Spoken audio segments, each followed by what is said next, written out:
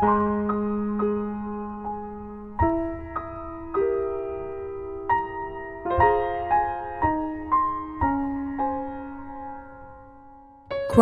Mission has earned the support from the Sheriff's Department as an alternative choice for those that simply are in need of help rather than jail time.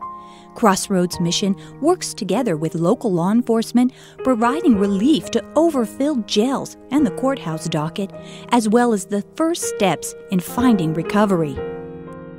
We're very fortunate in Yuma. We've got a wonderful community, a close community, and we all work together.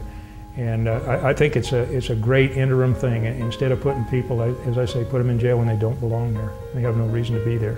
And it is a wonderful place to know. There's nothing more frustrating for a cop than to sit there and have somebody that needs help and not be able to provide it. The mission's here so we can provide that kind of help for them. Your contribution to Crossroads Mission is life-altering in a positive, forward movement to help restore and make whole individuals wanting intervention. The people that I had seen here, that had been here going through the program, when I was going in and out, I'd seen them change. That's where my joy in life comes from, is to watch other people. I mean, if I can do it, anybody can.